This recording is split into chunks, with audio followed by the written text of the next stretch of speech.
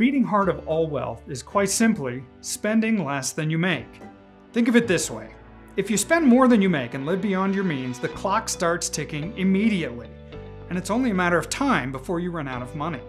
We have lots and lots of examples of this. We're not going to go into those right now, but everything from our government to businesses that are insolvent. Why? Because they forgot the foundational rule. Spend less than you make. If you spend less than you make and you invest wisely over time, the clock never starts ticking.